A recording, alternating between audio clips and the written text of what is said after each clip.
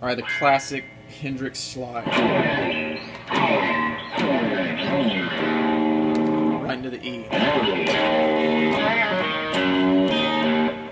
He did that a lot, especially in a lot of blues songs. It's just E. So, in addition to the slide and then the open E, pick the high E here too, and the B in there if you want to.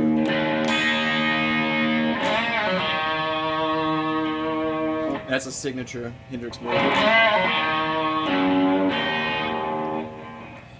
You're bending to the blues note, bending and releasing, and then going to the E here. So on the second fret of the G, and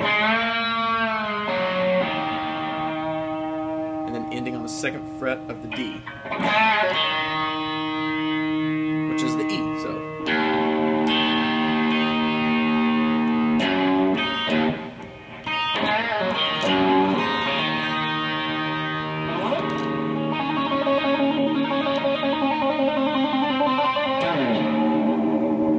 First thing, this is one of my favorite things about Jimi.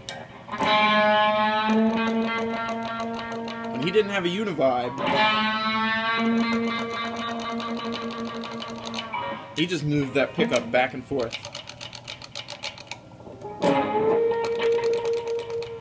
And what you do, you can control the speed. I mean, you're switching to each pickup really quickly, so you're engaging each one of these pickups at different speeds. And so you're going, you know, to the neck pickup and to the middle pickup, to the bridge, and in between, really quickly. And it gives it that fake univibe sound. And really, you want to start on the bridge pickup, because if you start here like I did, it's a little dull. So start on the bridge pickup, do a monster bend here.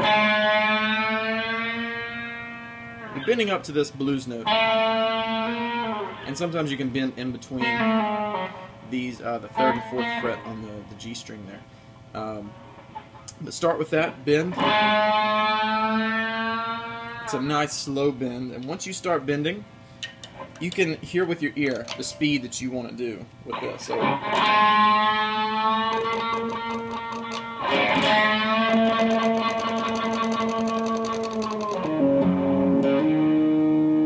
muffled there. Got the tone knobs rolled back.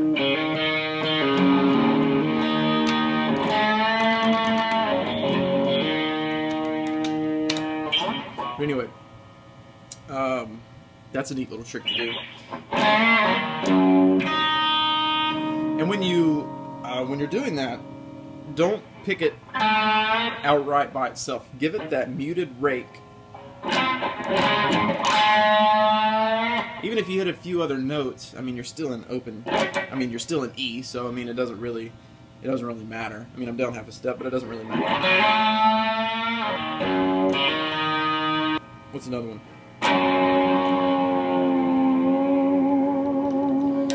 Using the harmonic and then using the old whammy bar and bringing it down.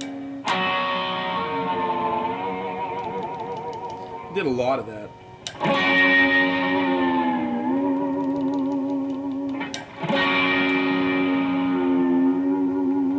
I have a floating bridge, so I like the floating bridge a little better. It's a little easier to fall out of tune, but it sounds really good, especially when you're trying to do things like this. So I mean, you gotta, if you do it a lot, you're gonna fall out of tune pretty quickly. So if you're doing a live show, be careful with that, because you can knock it out of tune pretty quickly. Harmonic, bring it back up, give it a little vibrato.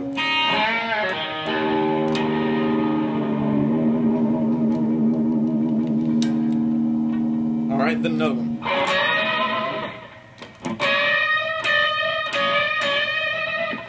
Bending up to this E. And then I got this E.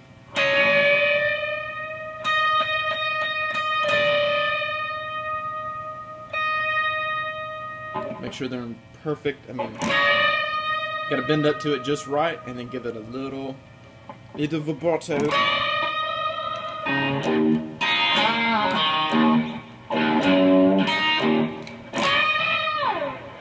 It's tough to do, actually. And if you accidentally catch, like I did, I caught this G string. It's just a little bonus. It's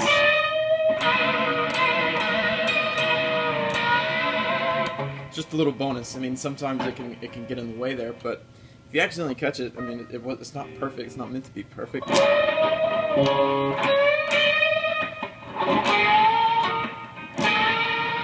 You can do that with just about any notes up here. You can bend them to the same note.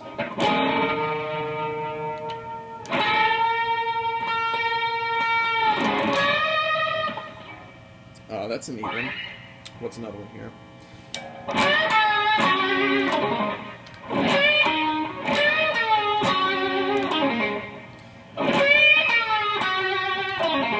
That one's an even. I heard that one on Who Knows by Hendrix, and I think that was with Band of Gypsies.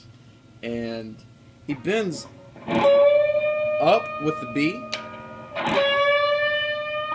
and then he catches the G string on his way down.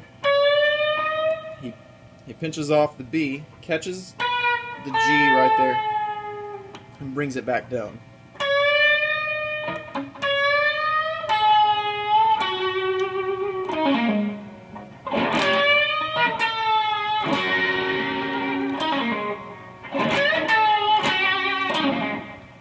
And so that's tough to do, because your instinct is to push the rest of these strings up with your nail, and you don't want to do that this time. What you want to do is you want to leave your finger a little rolled back, not so much vertical, because if it's vertical, it's going to push the rest of these strings up above the nail. And what you want to do, you want to roll your finger back a little bit so they get caught underneath. See, I'm almost catching the D string in there too. But just pick the B and have your middle finger ready to go, ready to release.